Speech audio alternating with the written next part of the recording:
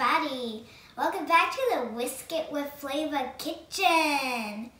Today we are going to be making a cream cheese icing it was a request for a friend of ours' first birthday party.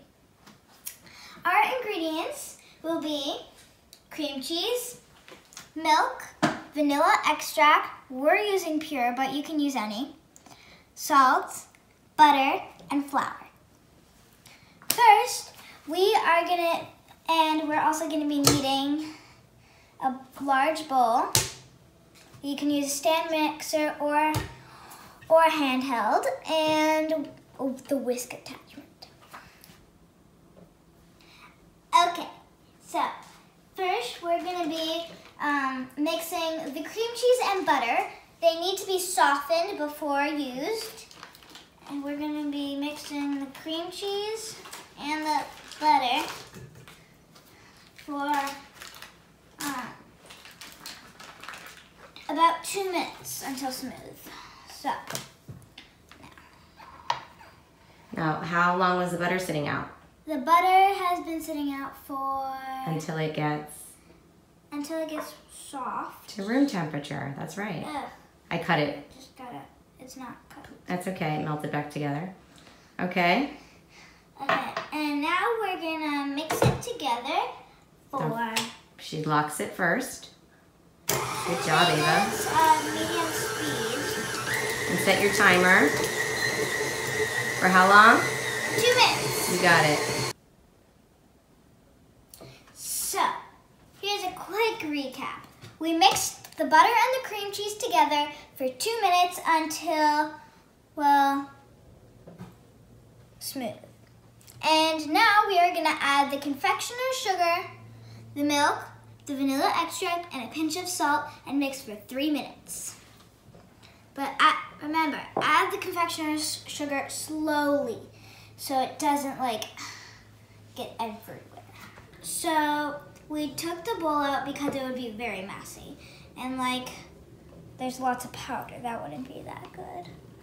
And we just want to pour all the confectioner's sugar in there slowly. And that's 4.5 cups of confectioner's sugar. Yeah. Which is the same as powdered sugar.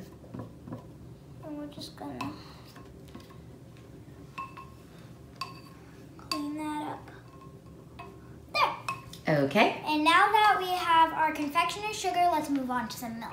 So this is our dry ingredients mixed with cream cheese and butter. And we are now going to pour the milk.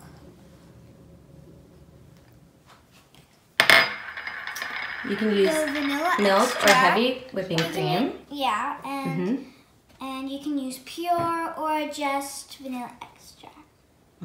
We're using pure. Now that is more than a pinch of salt. I just put that in there so that you could make your own pinch. Don't use all of it. A pinch of salt. We don't want salty cake. Ew. I would hate that. Okay. We put it in on low for 30 seconds. And then we put it in for 3 minutes on medium high. And it's looking good.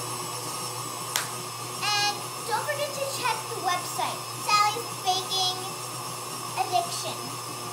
And it so happens that Sally's actually the name of my great-grandmother. And while it has another 30 seconds, I guess we can talk.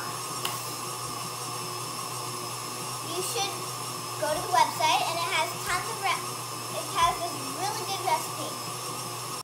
And now that it has been mixed for 3 minutes and 30 seconds, precise, it's time for the taste test, my favorite. I'm just gonna get a spoonful there. That's a lot. We kind of need some of it even for the cake.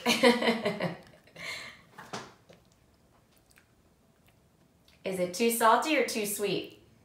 Need more milk or need more confectioner's sugar? I think it's perfect. Maybe a little too salty. So then you can add some more confectioner's sugar if you feel you need to. Yeah. But otherwise, it's perfect. Just like